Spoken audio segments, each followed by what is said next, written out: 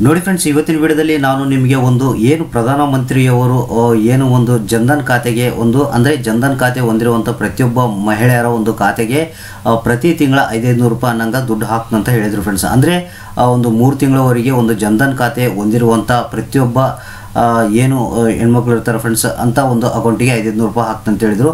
ಆ ಒಂದು ದುಡ್ಡು ನಿಮ್ಮ ಒಂದು ಅಕೌಂಟಿಗೆ ಬಂದಿದೆ ಅಲ್ಲ ಅಂತ ಯಾವ ರೀತಿ ಚೆಕ್ ಮಾಡೋದಂತ ಇವತ್ತಿನ ವಿಡಿಯೋದಲ್ಲಿ ನಾನು ನಿಮಗೆ ತಿಳಿಸ್ಕೊಡ್ತೀನಿ. ಅದೇ ರೀತಿಯಾಗಿ ಒಂದು LPG ಗ್ಯಾಸ್ಗೆ ಸಂಬಂಧಪಟ್ಟಂಥ ಒಂದು ಸಬ್ಸಿಡಿ ಅಮೌಂಟ್ ಕೂಡ ನಿಮ್ಮ ಒಂದು ಅಕೌಂಟಿಗೆ ಬಂದಿದೆಯೇ ಇಲ್ಲ ಅಂತ ಯಾವ ರೀತಿ ಚೆಕ್ ಮಾಡೋದಂತ ಕೂಡ ನಿಮಗೆ ತಿಳಿಸ್ಕೊಡ್ತೀನಿ. ಮತ್ತು ನಿಮಗೆ ಏಪ್ರಿಲ್ ಫಸ್ಟ್ ವೀಕ್ನಲ್ಲೇ ನಿಮಗೆ ಒಂದು ರೈತರ ಒಂದು ಅಕೌಂಟಿಗೆ PM ಕಿಸಾನ್ ಸಮ್ಮಾನ್ ನಿಧಿ ಯೋಜನೆಗೆ ಸಂಬಂಧಪಟ್ಟಂತೆ ಒಂದು 2,000 ರೂಪಾಯಿ ದುಡ್ಡನ್ನು ಹಾಕ್ತೀನಂತ ಪ್ರಧಾನಮಂತ್ರಿಯವರು ಕೂಡ ನಿಮಗೆ ತಿಳಿಸಿದ್ರು ಫ್ರೆಂಡ್ಸ್. ಆ ಒಂದು ದುಡ್ಡು ಕೂಡ ನಿಮ್ಮ ಒಂದು ಅಕೌಂಟಿಗೆ ಬಂದಿದೆ ಇಲ್ಲ ಅಂತ ಯಾವ ರೀತಿ ಚೆಕ್ ಮಾಡೋದಂತ ನಾನು ಇವತ್ತಿನ ವಿಡಿಯೋದಲ್ಲಿ ನಿಮಗೆ ತಿಳಿಸ್ಕೊಡ್ತೀನಿ. ಇದಕ್ಕಿಂತ ಮುಂಚಿತವಾಗಿ ಒಂದು ವಿಡಿಯೋದಲ್ಲಿ ನಾನು PM ಕಿಸಾನ್ ಸಮ್ಮಾನ್ ನಿಧಿ ಯೋಜನೆಗೆ ದುಡ್ಡು ಬಂದಿದೆ ಇಲ್ಲ ಅಂತ ಯಾವ ರೀತಿ ಒಂದು ಅಫಿಷಿಯಲ್ ವೆಬ್ಸೈಟ್ ಮುಖಾಂತರ ಚೆಕ್ ಮಾಡೋದಂತ ತಿಳಿಸ್ಕೊಟ್ಟಿದ್ದೆ. ಆದರೆ ಇವತ್ತಿನ ವಿಡಿಯೋದಲ್ಲಿ ನಾನು ಇನ್ನೊಂದು ವೆಬ್ಸೈಟ್ ಮುಖಾಂತರ ನಿಮಗೆ ಒಂದು ಜನ್ಧನ್ ಖಾತೆಗೆ ದುಡ್ಡು ಬಂದಿದೆ ಇಲ್ಲ ಅಂತ ಚೆಕ್ ಮಾಡೋದು ಹೇಗೆ, ಮತ್ತು LPG ಗ್ಯಾಸ್ಗೆ ಸಂಬಂಧಪಟ್ಟಂಥ ಒಂದು ಸಬ್ಸಿಡಿ ಅಮೌಂಟ್ ಬಂದಿದೆ ಇಲ್ಲ ಅಂತ ಚೆಕ್ ಮಾಡೋದು ಹೇಗೆ, ಮತ್ತು PM ಕಿಸಾನ್ ಸಮ್ಮಾನ್ ನಿಧಿ ಯೋಜನೆಗೆ ಸಂಬಂಧಪಟ್ಟಂಥ ಫಸ್ಟ್ ವೀಕ್ನಲ್ಲಿ ಒಂದು ಹಣವನ್ನು ಹಾಕ್ತಂತ ಹೇಳಿದ್ರಲ್ಲ, ಅದನ್ನು ಯಾವ ರೀತಿ ಚೆಕ್ ಮಾಡೋದಂತ ಇವತ್ತಿನ ವಿಡಿಯೋದಲ್ಲಿ ನಿಮಗೆ ಈ 3 ವಿಚಾರಕ್ಕೆ ಸಂಬಂಧಪಟ್ಟಂತೆ ಒಂದೇ ವೆಬ್ಸೈಟ್ ಮುಖಾಂತರ ನಾನು ಇವತ್ತಿನ ವಿಡಿಯೋದಲ್ಲಿ ಮಾಹಿತಿನ ನಿಮಗೆ ಕೊಡ್ತೀನಿ ಫ್ರೆಂಡ್ಸ್. ಹಾಗಾದರೆ ಬನ್ನಿ ನೋಡೋಣ.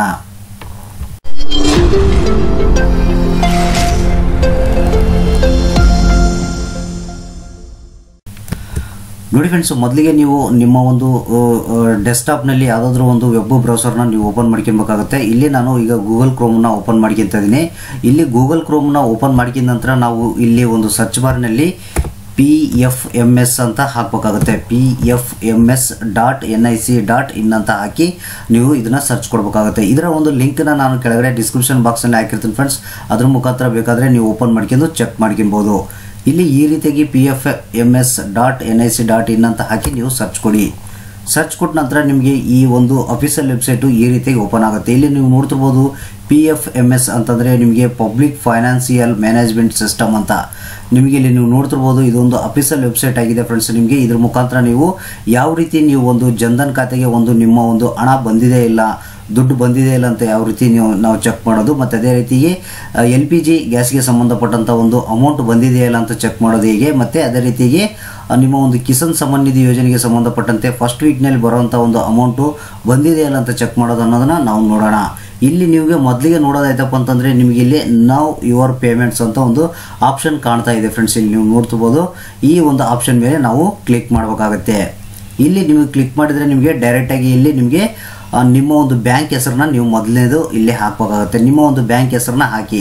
ಅಂದರೆ ನೀವು ಇಲ್ಲಿ ಒಂದು ಜನ್ಧನ್ ಖಾತೆಗೆ ಸಂಬಂಧಪಟ್ಟಂತೆ ನೀವು ಚೆಕ್ ಮಾಡ್ತಾ ಇದ್ದರೆ ಒಂದು ಜನ್ಧನ್ ಖಾತೆ ನಿಮ್ಮ ಒಂದು ಯಾವ ಒಂದು ಬ್ಯಾಂಕಿನಲ್ಲಿ ಇದೆ ಆ ಒಂದು ಬ್ಯಾಂಕ್ ಹೆಸರನ್ನ ಹಾಕಬೇಕಾಗುತ್ತೆ. ಒಂದು ವೇಳೆ LPG ಗ್ಯಾಸಿಗೆ ಸಂಬಂಧಪಟ್ಟಂತೆ ನೀವು ಚೆಕ್ ಮಾಡ್ತಾ ಇದ್ದರೆ LPG ಗ್ಯಾಸ್ಗೆ ನೀವು ಯಾವ ಒಂದು ಅಕೌಂಟ್ನ ಕೊಟ್ಟಿರ್ತೀರ ಆ ಒಂದು ಅಕೌಂಟು ಯಾವ ಒಂದು ಬ್ಯಾಂಕಿಂದಂತ ನೀವು ಇಲ್ಲಿ ಹಾಕಬೇಕಾಗುತ್ತೆ. ಅದೇ ರೀತಿಯಾಗಿ ಕಿಸಾನ್ ಸಮ್ಮಾನ್ ನಿಧಿ ಯೋಜನೆಗೆ ಸಂಬಂಧಪಟ್ಟಂತೆ ಒಂದು ದುಡ್ಡು ಬಂದಿದೆ ಇಲ್ಲ ಅಂತ ಚೆಕ್ ಮಾಡ್ತಾ ಇದ್ದರೆ ಅಲ್ಲಿ ನೀವು ಯಾವ ಒಂದು ಬ್ಯಾಂಕ್ ಅಕೌಂಟ್ನ ಕೊಟ್ಟಿರ್ತೀರ ಆ ಒಂದು ಬ್ಯಾಂಕ್ ಹೆಸರನ್ನ ನೀವು ಇಲ್ಲಿ ಹಾಕಬೇಕಾಗುತ್ತೆ. ಈಗ ನಾನು ಒಂದು ಜನ್ಧನ್ ಖಾತೆದು ಸಂಬಂಧಪಟ್ಟಂತೆ ನಾನು ಇಲ್ಲಿ ಬ್ಯಾಂಕ್ ಹೆಸರನ್ನ ಹಾಕ್ತೀನಿ. ಅಂದರೆ ಜನ್ಧನ್ ಖಾತೆಗೆ ಯಾವ ಒಂದು ಅಕೌಂಟ್ನ ಯಾವ ಬ್ಯಾಂಕ್ನಲ್ಲಿ ಒಂದು ಅಕೌಂಟ್ನ ಮಾಡಿಸಿದ್ದೆ ಆ ಬ್ಯಾಂಕ್ ಹೆಸರನ್ನ ನಾನು ಇಲ್ಲಿ ಹಾಕ್ತೀನಿ.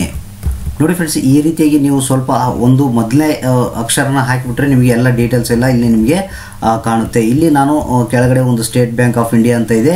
ಇಲ್ಲಿ ಈ ರೀತಿಯಾಗಿ ಬ್ಯಾಂಕ್ಗಳ ಒಂದು ಲಿಸ್ಟ್ ಇರುತ್ತೆ. ಇದರಲ್ಲಿ ನಿಮ್ಮ ಯಾವುದು ಬ್ಯಾಂಕ್ ಅಂತ ನೀವು ನೋಡ್ಕೊಂಡು ಸೆಲೆಕ್ಟ್ ಮಾಡ್ಕೊಬೇಕಾಗತ್ತೆ. ಇಲ್ಲಿ ಬ್ಯಾಂಕ್ ಹೆಸರು ಹಾಕಿದ ನಂತರ ಎಂಟರ್ ಯುವರ್ ಅಕೌಂಟ್ ನಂಬರ್ ಅಂತ ಇದೆ. ನಿಮ್ಮ ಒಂದು ಅಕೌಂಟ್ ನಂಬರ್ನ ನೀವು ಇಲ್ಲಿ ಹಾಕಬೇಕಾಗತ್ತೆ. ಈಗ ಅಕೌಂಟ್ ನಂಬರ್ನ ನಾನು ಇಲ್ಲಿ ಹಾಕ್ತಾ ಇದ್ದೀನಿ ಫ್ರೆಂಡ್ಸ್. ಅಕೌಂಟ್ ನಂಬರ್ನ ಹಾಕಿದ ನಂತರ ಮತ್ತೆ ಇಲ್ಲಿ ಕನ್ಫರ್ಮ್ ಅಕೌಂಟ್ ನಂಬರ್ ಅಂತ ಹಾಕಬೇಕು. ಅದೇ ಅಕೌಂಟ್ ನಂಬರ್ನ ನೀವು ಮತ್ತೆ ಒಂದ್ಸಲ ಹಾಕಬೇಕಾಗತ್ತೆ. ನೋಡಿ ಫ್ರೆಂಡ್ಸ್, ಮತ್ತೆ ಅದೇ ಅಕೌಂಟ್ ನಂಬರ್ನ ಹಾಕಿ ನೀವು ಕೆಳಗಡೆ ಇಲ್ಲಿ ಕ್ಯಾಪ್ಚರ್ ಕೋಡ್ ಇದೆ ಫ್ರೆಂಡ್ಸ್. ನಿಮಗೆ ವರ್ಡ್ ವೆರಿಫಿಕೇಷನ್ ಅಂತ ಒಂದು ಬಾಕ್ಸ್ ಇದೆಯಲ್ಲ ಫ್ರೆಂಡ್ಸ್, ಈ ಬಾಕ್ಸ್ನಲ್ಲಿ ಈ ಮೇಲೆ ಇರುವಂಥ ಒಂದು ಕ್ಯಾಪ್ಚರ್ ಕೋಡ್ನ ನೀವು ಹಾಕಬೇಕಾಗುತ್ತೆ. ಇಲ್ಲಿ ನಾನು ಈಗ ಕ್ಯಾಪ್ಚರ್ ಕೋಡ್ನ ನಾನು ಹಾಕ್ತಾ ಇದ್ದೀನಿ. ನೀವು ಹಾಕಿದ ತಕ್ಷಣ ನೀವು ಇಲ್ಲಿ ಏನು ಮಾಡಬೇಕು, ಒಂದು ಸಲ ನೀವು ಕರೆಕ್ಟಾಗಿ ಇದೆಯಲ್ಲ ಅಂತ ಒಂದು ಸಲ ಇನ್ನೊಂದು ಸಲ ನೋಡ್ಕೊಂಡು ಇಲ್ಲಿ ಸರ್ಚ್ ಅಂತ ಇದೆ ನೋಡಿ ಫ್ರೆಂಡ್ಸ್, ಇದ್ರ ಮೇಲೆ ನೀವು ಕ್ಲಿಕ್ ಮಾಡಬೇಕಾಗತ್ತೆ.